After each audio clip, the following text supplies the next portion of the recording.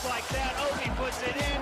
1, 2, 3. He makes it quick and easy. Fantastic goal, really it was. Managed to slide through. Oh, he's got a man through a goal here. It's a stunning goal from Obi. What is going on, everyone, and welcome to the best attacking custom tactics tutorial.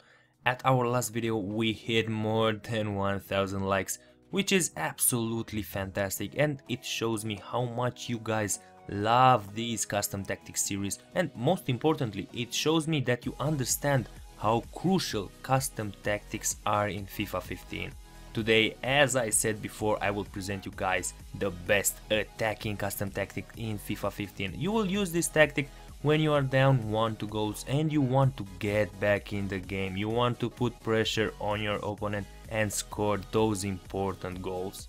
If we smash 600 likes at this video, I will upload the best defensive custom tactic that you will use to keep a result, and after that I will start with the individual custom tactics for each formation, and that's something I know everyone is waiting for. The secret in this custom tactic will be the defensive values, but let's start with the beginning with the speed and type of passes used in the build-up play.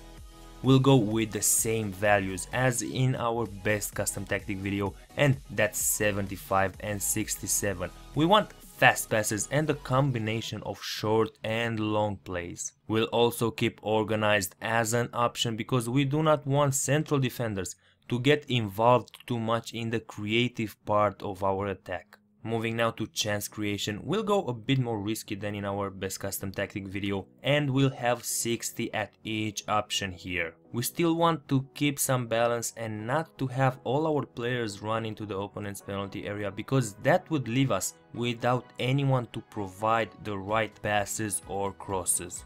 The freeform option is a must in this attacking custom tactic. We want our players to switch places between each other, thus surprising the opponent.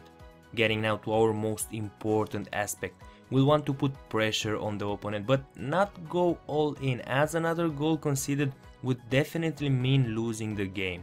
So 75 at both pressure and aggression will make your team have a higher line of defenders and put double or even triple pressure on the player that has possession of the ball. The team width will have a balanced value, and we are still not rocking with the offside trap. We'll go again with the cover option because the offside trap is way too risky to use in this situation. Remember guys, use this custom tactic when you are down 1-2 goals and you want to put pressure on your opponent to get back into the game. If you enjoyed the video, you know what to do. 600 likes would be fantastic. Thank you for watching. Don't forget to subscribe. My name is Ovi. See you later.